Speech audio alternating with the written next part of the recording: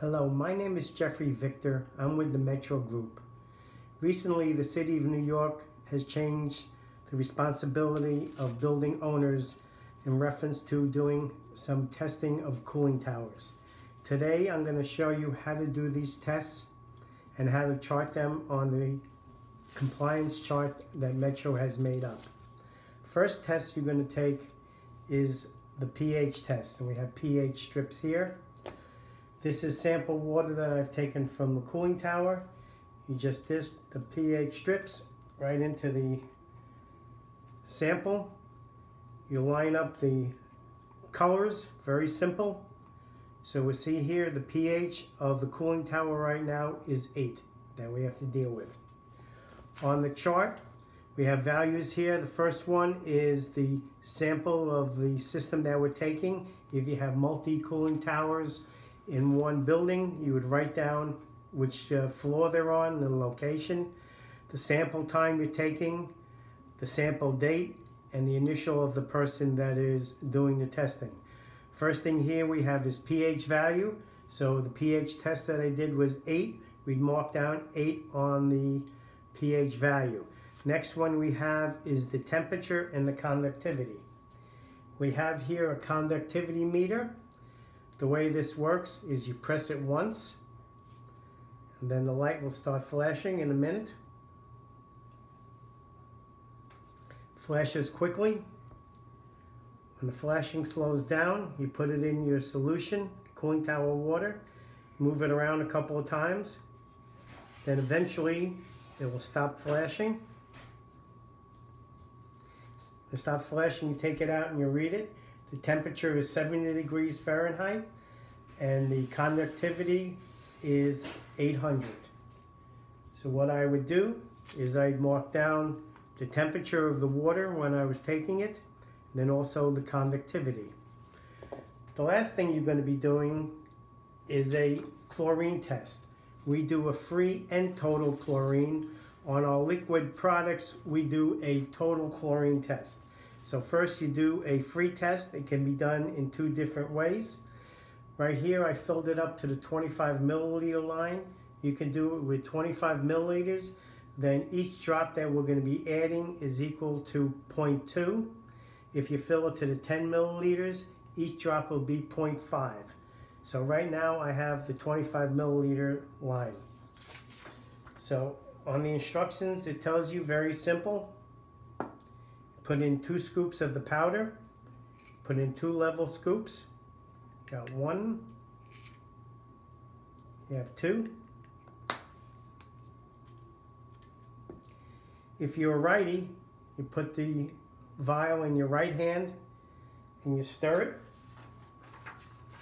And it may be hard to see, but it's a very, very faint pink that you have there.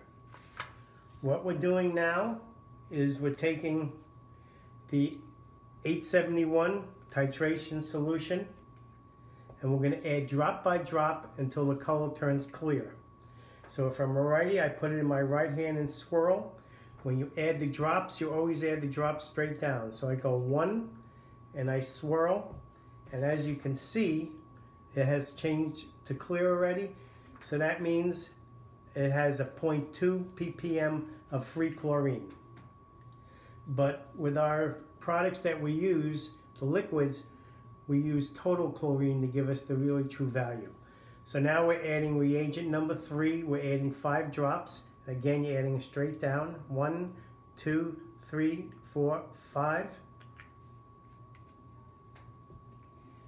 Swirl it, and you can see you got pink again. Now we're going to add these drops. So far we have 1 drop. So now we're going to add more drops. So we go 2, 3, and it has become clear, but you have to wait a minute to see if the color has come back. So as you can see, the pink color has come back. So far we have 3 drops, we have 4 drops, and it's 5 drops. So with 5 drops, we're totally clear. We'd wait another minute to see if it has changed again.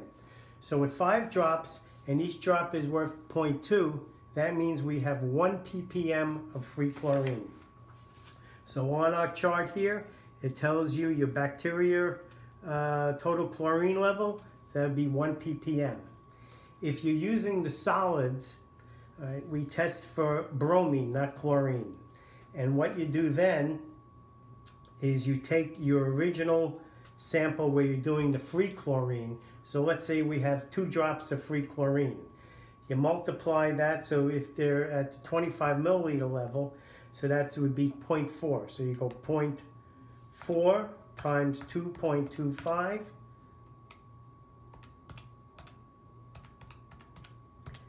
And that would get us 0.9. So we have 0.9 of bromine solution in there. The last one is our dip slides.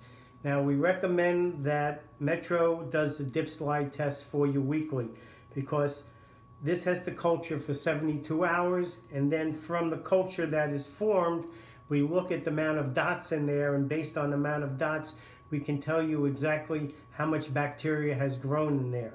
And based on the amount that has grown, it tells you what reactions or what has to be done. Either we have to increase the biocides or do a disinfection of the tower. So it's always good that the Metro group does that. The rest of the columns are the quarterly testing that we do during our observation of the compliance programs. Thank you very much.